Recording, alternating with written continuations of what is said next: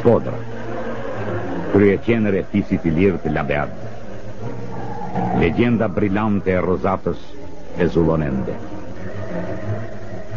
Shkodra, 3000 vjet histori, 3000 vjet qytetërim, 3000 vjet kulturë.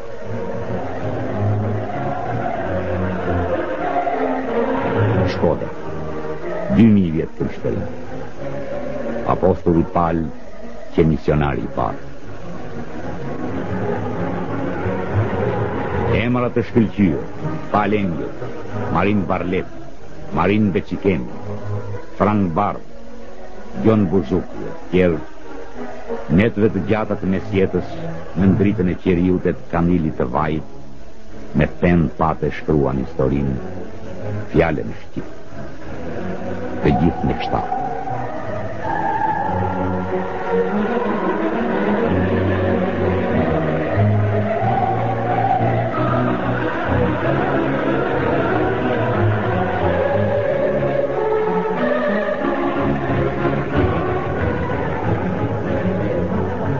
Shkodra, fort, myje fuqishme tregtare që lidhte perëndimin me Evropën juglindore, me 3000 dyqane, qendër e rëndësishme politike me shumë konsulata, si ajo italiane, franceze, austro-hungareze, ruse e të tjera.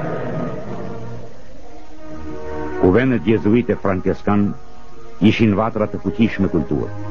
Gjimnazet e tyre rritën dhe edukuan qindra nxënës, pa dallim feje. Botuan të parën revistë në Shqip, Elqia zemrës Jezu Krishtit, lajmtari.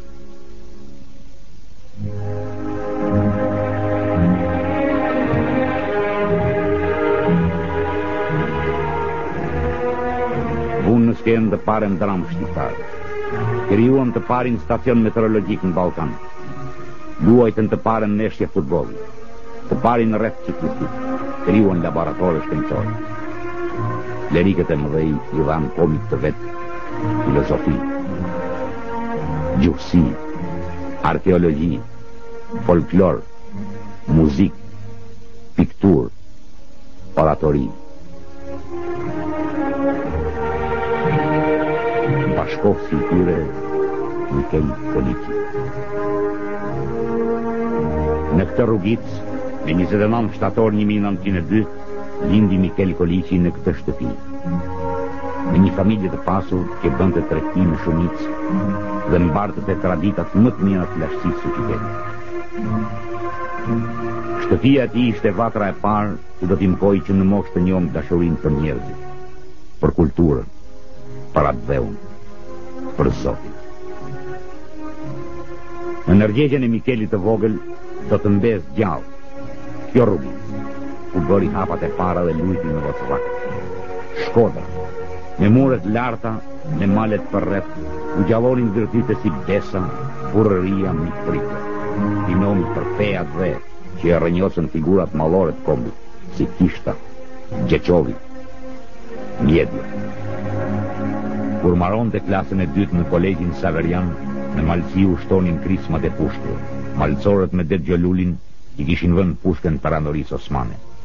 Në këto kohë të përgjashme, Mikeli I vogël së bashku me të vëllain Ernestin, që do të bëjë një nga prozatorët më të mëdhej të Shqipërisë, nisën për Itali.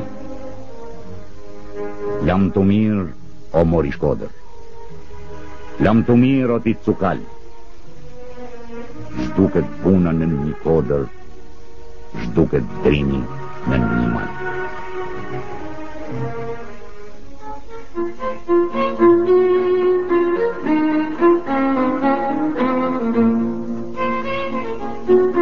Në kolegji Arici, në kolegjin Villorez, në Monza. Pastaj Brianza. Maturën e merr në Bari dhe prej anej në Milano, u studion 2 vjet për inxhinieri konstruksionesh. Në kulmin e studimeve, I vetëtoi hiri I Zotit për të bërë prit.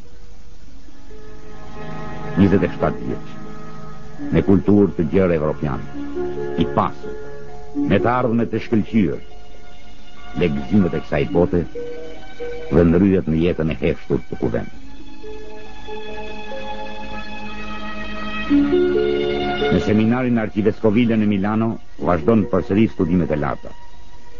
Pastaj në seminarin Corso di Venezia e më vonë në seminarin e Venegonës.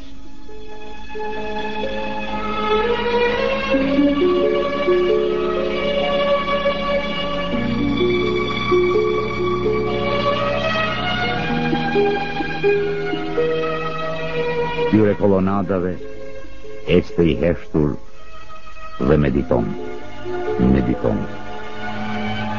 Me kryet ullur, studion me përkushtim të madh e devocion.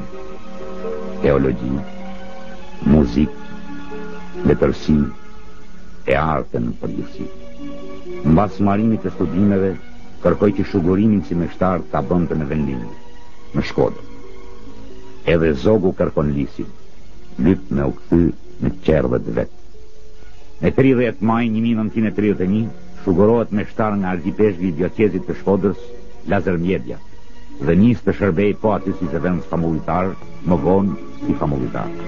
Veprimtarin kryesore u dedikoi të rinjve. Themeloi veprimin katolik dhe u vun kry të tij. Krijoi korin Shkola Cantorum, ku mlodhi të rinj të talentuar që më vonë do të bënin emër në fushën e muzikës. Qest Jakova. Si muzikant, e tham këtë si muzikant, se pikrisht atë ditë kishte ardhur me zgjallë në shkollën tonë elementin më të mirë vokal për korin e kisë katedrale të shujtë në Shkolla Cantorum. Unë pata fatin si shumë shokët të marrë pjesë në këtë kohë. Kulmi i tonë kësaj pune ishte kompozimi dhe dhumja në skelë e të melodramave shumë bukura, por mirë ishte në harresë, si Rozafa, Rafini Shkodër dhe Rubakusha. Rozafa u qfaq në 1936, Rafini Shkodrës në 1938, Ruba e Kuqe në 1939. Mikel Koliqi vuri gurin e themelit muzikës skenike shqiptare. Shtyti i kohës i bëri jehon të madhe. Fetoria Drita me 30 prill 1937 shkruante: sa herë është dur trokitur vepra nuk është punë që mbahet mend.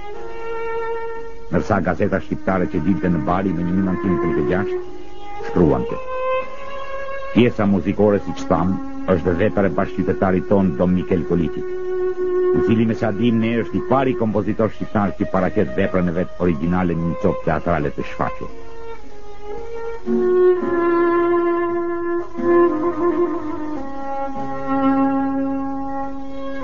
Dom Rezadeja, që një koleg i talentuar i Koliqit, autor i tekstit të këtyre melodramave.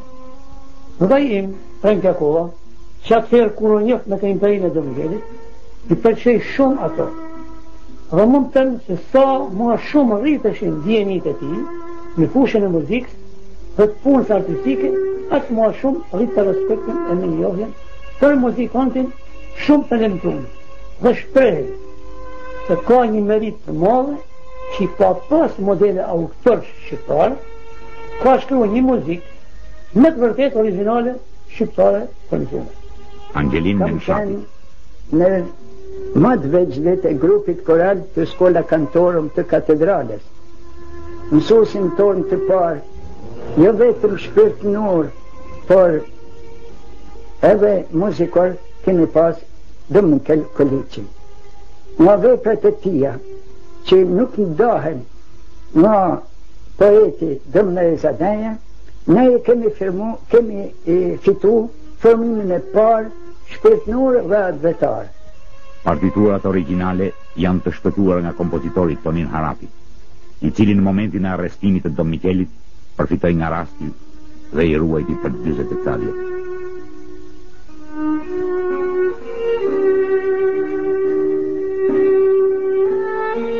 Mikel Koliqi që edhe letrar. Themeloi dhe drejtoi revistën Kumona e Zdilës, revistë fetare, kulturore dhe shkencore. Një stuje pas zakon komuniste po afroi me turn në Shqipëri.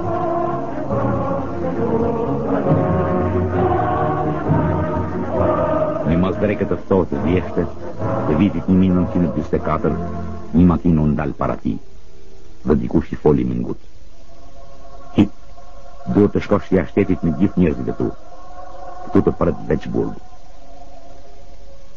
Unë jam bari shpirtrash dhe bariu nuk e le kur grigjen vetëm.